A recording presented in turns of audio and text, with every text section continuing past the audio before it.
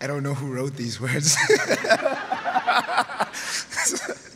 So, hi everyone. How are you doing? I was thinking earlier, it's so trippy hearing Steve's voice in like 3D. Because as I told him earlier, it's usually out of my Bluetooth speaker as I shower every morning.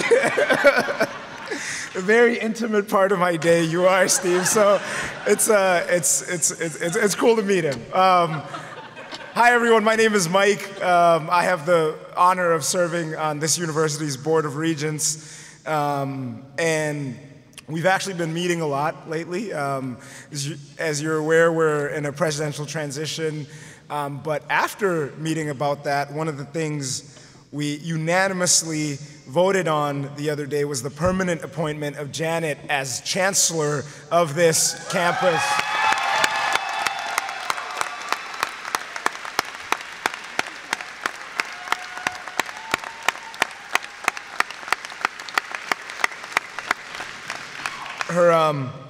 Her name tag said acting chancellor. We just need some whiteout, and we can take care of that.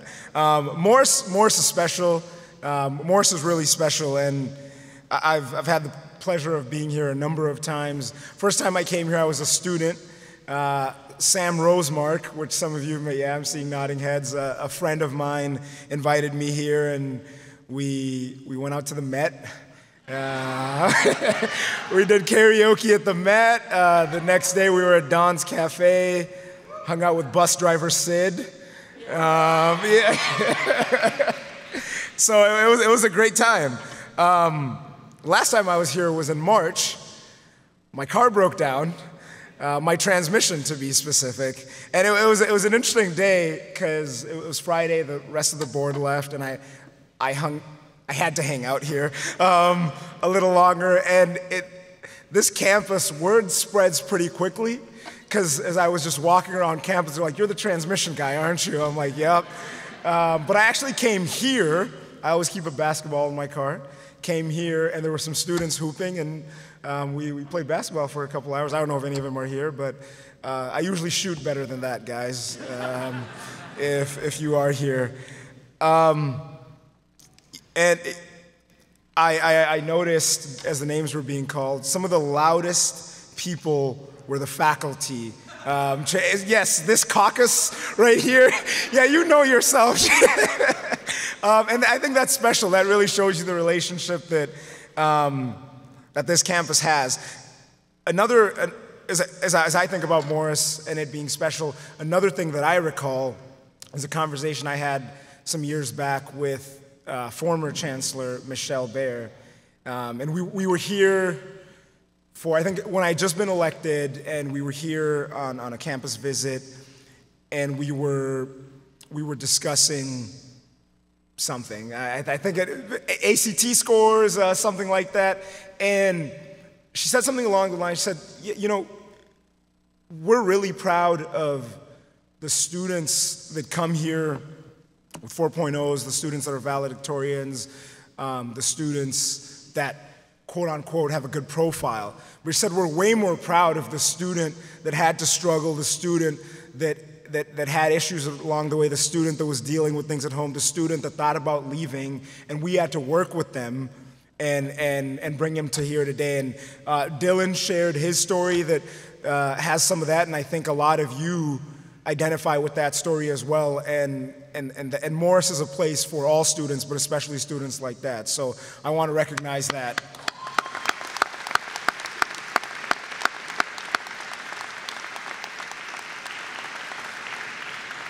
And that always stuck with me because I was one of those students. Actually, you were right. Maybe I would have fit in here. Dylan failed a test. I failed a class my senior year of high school. And our district had this silly policy that I couldn't even walk. I was like, colleges let people walk with like 30 credits left.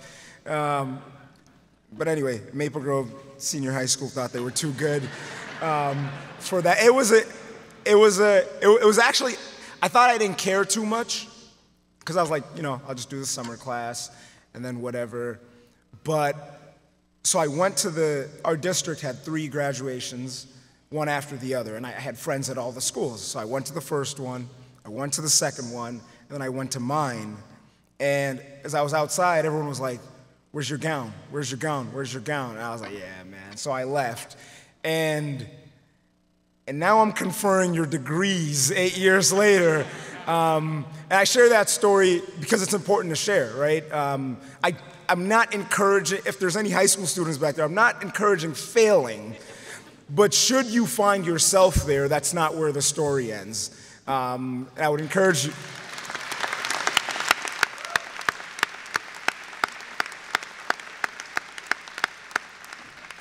That's not where the story ends, and it's important to share it because there's someone else that has found themselves there. But again, I encourage passing. Statistics don't favor those who don't, but it doesn't have to end there. And if you find yourself there, visit the Morris admission website and see what we can do for you. I don't want to stand between you and the conferral much longer, but I will offer one thing. Commencement. We spend a lot of these days talking about the past 4 years, or 5, or however long it took, and that's important. It is important to reflect. But the word commence actually means to begin, right? It's really about what you go on from here to do. Steve's speech really captured that, and I mean that's what this is really about. It's dual purpose. It's a celebration of the past 4, but really thinking about the future. And when I think about life and the future, there's a quote that always sticks with me and comes to mind for myself. The true meaning of life is to plant trees under whose shade you do not expect to sit. I'll read it again. The true meaning of life is to plant trees under whose shade you do not expect to sit. And I think, maybe at first, I think that's our duty in life, to plant those trees. And if you're unsure about that, it becomes much more clear when you think about it the other way. When you think of all the trees under whose shade you've sat, and you realize that you had nothing to do with their planting, and it was not because of your efforts, but you still got the benefit of them. Obviously, literal trees, but then proverbial trees, like this campus, right? And what this campus used to be and what this campus is now, and that transformation, a lot of people put their work into that and planted that tree, and we're here under its shade, including Jim, who was one of the, can we just clap for him one more time?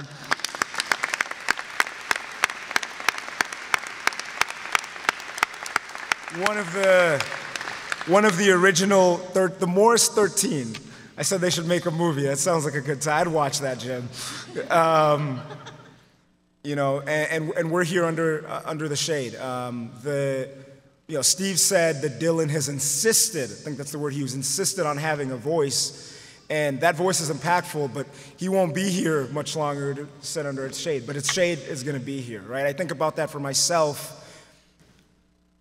The first African-American regent at the University of Minnesota was Josie Johnson, elected in 1971. I sit under her shade, and it's my obligation and our obligation to plant further trees. So, with that, I will ask the class to please rise.